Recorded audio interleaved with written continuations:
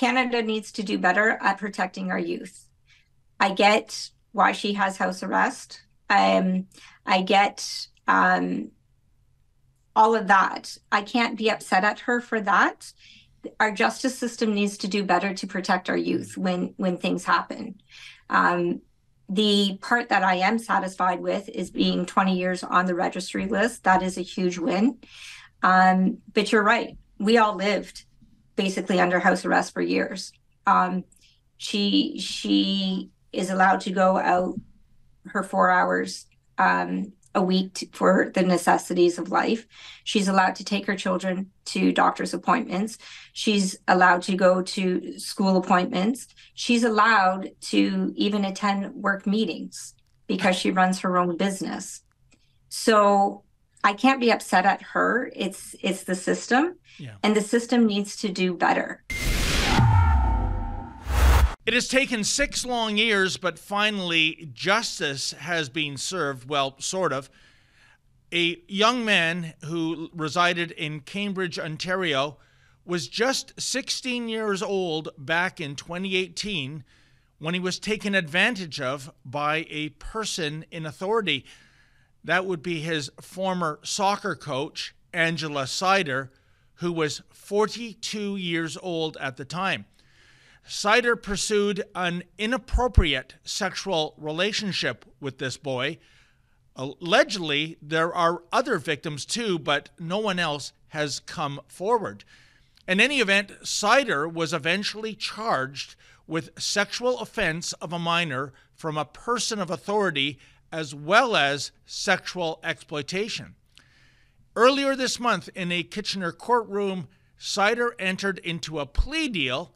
She pled guilty to sexual offense of a minor from a person of authority, but the charge of sexual exploitation was dropped. Sider was sentenced to 2 years of house arrest. She must wear an ankle monitor and will be on the sex offender registry list for the next 20 years. And joining me now to weigh in on this sordid tale is the boy's mother, Donna Ferrari. Well, first of all, Donna, thank you so much for joining me. You know, I read your victim impact statement, so I know how heartbreaking this has been for you. And it is nothing short of an absolutely incredible story for so many reasons. So let's begin at the beginning. Take us back to 2018 when your son was playing soccer. How did things unfold? I wasn't viewed as the mom. I can tell you when the end of the season, we were at the last game, and which is the first time that I had interactions with Angela. Prior to that, I would wait in my car for him to be done the game or whatever. So we never really had any interactions. I was walking up and she says, "Are you mom?" And I said, "Yes." And then after the end of them getting their awards, you just knew something was off with how she acted. And then I found out that they were going to Wonderland as a team party within, I'm going to say, a week or so after. And then I asked my son about it. He told me that it was going to be a team party. Multiple players were going, and he wanted to go. So I dropped him off at the house. When I picked him up that evening, things seemed off on the way that she approached him. So I was cautious. I asked him about it with what I seen in her actions. He didn't really say much. Then I started asking more questions about her because I found out that she was messaging my son. I messaged her. I said, "You're no longer my son's soccer coach. Please stop contacting him." She did Donna, not. can I jump in here? What was the nature of those messages that Miss Sider was sending to your son? At that time, I wasn't aware of the nature. His phone was going off all hours of the night, and I had questioned him about it, and he told me it was her. When when I started asking more detailed questions kind of on who she was, I found out that she had given him a book to read during the soccer season. And I believe it's called an aptitude, where you read it, you answer a bunch of questions, and it tells you your personality and things like that, which is how she got to know my son. When I asked what her qualifications were, because he told me that she was helping him, I said, helping you with what? My son is he wants to figure things out on his own, so I respected that. But I did ask, what was she helping you out? And he said, I was trying to figure out things and she's just helping me. And I said, do you need to go speak to somebody? And he said, no, she was going to help me. I said, does she have qualifications? And he said, no, but she knows people that do. So she acts as the liaison between different organizations, is the gist of how everything was explained to me. And Donna, So, so if we fast forward the chronology, we spoke off camera. You were having some discipline issues with your son, and it reaches the point, incredibly, where your son leaves your house and takes up residence with Angela Sider, living with her family. I mean, right off the bat, that has to be right. considered inappropriate, I imagine. Correct. As a result of the back and forth and questioning, he was taking guidance from her. So every time I questioned something, she would respond and get him to respond with a certain way, uh, to the point that he felt, after speaking with her, that I was brainwashing and manipulating him, which is why he decided to leave home. Wow. So, I mean, I bet you there are so many parents watching this, and they're just astounded that this person in authority, once again, going back to 2018, your son is 16 years old, she's 42, and eventually this does become a sexual relationship. Is that correct? Correct. I can't answer what was going on in her head. I know that she believes that she was trying to help my son, but my son was never diagnosed with anything until he became in her care. The alarming part is the organizations that she works with. How did my son get into a doctor within a week of being in her care for being diagnosed with something, when there's parents out there that are waiting years to get their child to seek any sort of psychological testing? So that was the first red flag that nobody felt was a red flag. Every time I would call somebody, I was told that I should be happy my son's getting help. But my son didn't have any issues prior to this point of being diagnosed with anything. He never brought up anything to family doctors that we had. So, how did this child get into the system within a week? Turns out that it's the same doctor that her children go to, and it's her adopted children. She doesn't have any biological children. I see. And it just continued from there. I would call a hospital, I called Front Door, I called Lutherwood, all of the organizations that she was connected with. And everybody just told me that she's a great person. Wow. And I can only imagine, Donna, at this point, you are going into full mama bear mode. You want to protect your son. You want to bring him home. Who were the authorities that you reached out to? And I believe there's an interesting story with Lee Fitzpatrick. He is the Director of Community Services for the Waterloo Regional Police. Can you tell us about your interaction with Mr. Fitzpatrick? Yeah. I was served a letter on September 4th, 2 days after my son left home. And it was a declaration giving parental guardianship to the Siders. So again, hard to believe how within 2 years of um, having a disagreement with my son on a Saturday, by the Tuesday, get served with a paper that was signed by a lawyer. When I called him, I found out that he oversees the program in the high schools, um, with the police officers. So I started to ask him his role, and he very proudly told me what his role was. I said, do you ever meet these students? Do you ever mentor them? Any contact? And then he stopped and asked who he was speaking with. And then I told him who he was speaking to. And then he told me that he was with a very nice family. And I corrected him and said, no, he's with a suspended soccer coach, because by this time, Soccer Canada, not Cambridge Youth Soccer, Soccer Canada did the ruling to have her suspended. Because when I went to Cambridge Youth Soccer, they didn't take action to what I felt was fast enough. So I did go to Soccer Canada, and that day they had immediately suspended her for 6 months. And I was telling him this, and he insisted I wasn't speaking of the same person.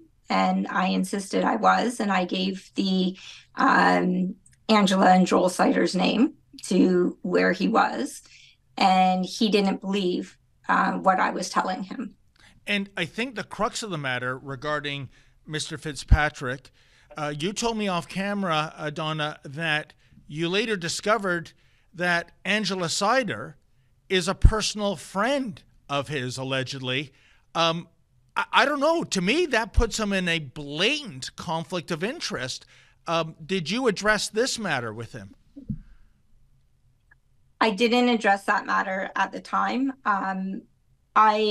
I know that because she wrote an email to him with my son copied on that email, stating that if he had any questions or concerns to what I had said, that to please reach out to them and have that discussion. They sit on a couple of the same boards together. And that's how their connection and friendship had started. It's absolutely fascinating to me, Donna, this element of the story. And we will reach out to Mr. Fitzpatrick. We'll reach out to Angela Sider as well. I doubt they'll talk to us, but nevertheless, we'll try to get their side of the story. Let's fast forward the tale a little bit further. When does your son finally come back to your residence? May of 2019. Wow. So almost a year has gone by in which he is living in the house of his soccer coach. Correct. Incredible. And what were the chain of events that occurred that you finally got your son to come home? I had to, in a sense, almost befriend this woman in order to get information, because she successfully had me removed off of his medical records. She successfully was able to move him from one school board to another school board, eliminate all the things that a parent should be involved with their child. She was successful at having me removed from all of that. So I almost, in a sense, had to befriend her, make like I was on her side in order to get information of my child. Then he started reaching out to me, asking me if I would pay for a car, asking me if I would pay for an apartment. So I knew that he wanted out of there. And she was very distraught that I would agree to paying for these things for my son. I, as mother, didn't care what the cost was. I knew I had to get my child away from her and her husband. Through that time is when I also demonstrated, and I had to sit there very quietly and accept it. watching her pull out a tackle box full of meds. And that's when I quickly realized that's how she has been controlling my son. Mm. I left that day, and I knew I just had to keep fighting. Um, every time he called me to go look at apartments, one time she had to come. And again, I had to bite my tongue to make her feel like I was on her side so that he could come home. This is how groomers are getting away with it. This is how groomers are connected to young, vulnerable teens. They make these teens believe that wholeheartedly they want to help them. And when they get them in their control, it is when the abuse happens. Um, January of 2019, she went to legislation and stated how she has 3 children and how one came to her from unforeseen circumstances at home, with Lutherwood asking for government funding. So she's getting government funding for her organization that she runs. She's helping other nonprofit organizations get funding. So it's our tax dollars that are paying for this pedophile. This story, Donna, just gets worse and worse. Once again, let's fast forward to finally the police get involved. They lay charges. What were the chain of events that led to that? She wouldn't leave my son alone after he came home. I got the call that I had to pick my son up. So, of course, I went there, picked him up because they had an altercation. She laid hands on my child. She admitted that in a text to me because my son apparently got up in her face, didn't touch her, was just in her face. And she put her hands on my son. Again, I just had to get him out of there. So I couldn't address any of that as I would have wanted to as a mother. Once he got home, she just wouldn't leave him alone. She would call to make sure he went to school. She would call to say that he had, and I'm like, please leave my son alone. And then she wouldn't until the day that she showed up at my house, which happened to be shortly after, within a week after his 18th birthday. She gave me a gift. She gave my son a card. And it just didn't sit well with me. And I'm like, she just isn't leaving us alone. I found out that any of the appointments that my son went to, she had to be in the room. Again, as a sign of a groomer so that he doesn't say anything. And I went to the police and I said, I just need a peace bond against this woman. I need her to leave me and my family alone.